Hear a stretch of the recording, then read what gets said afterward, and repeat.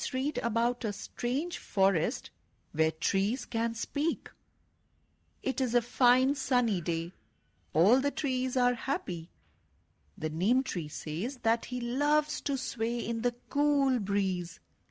The peepal tree says that he loves to watch his leaves dance in the breeze. The pine tree says that the bushes, other plants and animals are a part of their big family and humans are their friends. He also says that it is their duty to keep this planet fit and the air clean. All the trees agree with him. After a few years, the trees in the same forest are unhappy and tired. Due to pollution, carbon dioxide is increasing in atmosphere. To maintain balance in the atmosphere, the trees need to work hard. Many trees have been cut down to make buildings and structures. Therefore, the remaining trees need to produce more oxygen. So all the trees are tired. The trees say that the stream that flows through the forest has dried up and the water level in the ground has gone down.